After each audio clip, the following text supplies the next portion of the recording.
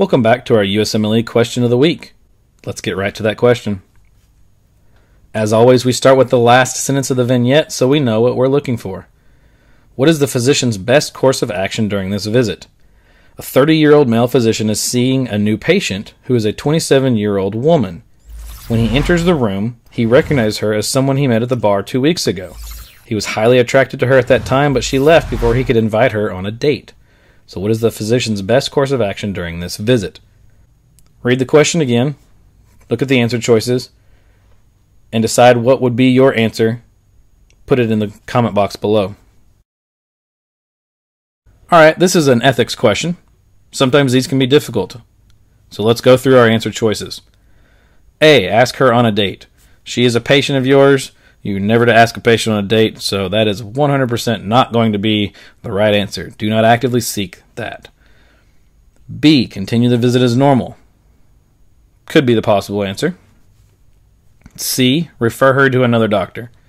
I don't like answers of refer her to another doctor ever. The answer choice of referring someone to another physician on the USMLE is almost always not going to be the right answer no matter the situation, so I don't like C. D is the same thing, but it's refer to another doctor and then ask her on a date, so I'm going to mark that out as well. Return to the room with a chaperone and conduct the visit as normal. While anytime there is a male and female in a room, it might be a good idea to have a chaperone, especially if there are situations where the patient may not be fully clothed. In this case, there's no indication that we're seeing this patient has any type of romantic feelings for the physician that could cause a problem here. So there doesn't need to be a chaperone in this situation. So I would say E is not the correct answer. So I'm going to say that our correct answer here is to just continue the visit as normal. And B is our correct answer. So basically this vignette is telling us that the physician had feelings for someone that they didn't know about.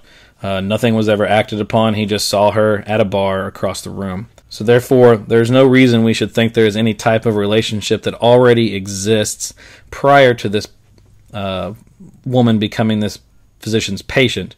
If that were the case, then we would likely say the physician would refuse to see her on the basis of this personal relationship. However, we can definitely just continue a regular examination without any concern for ethical situations here.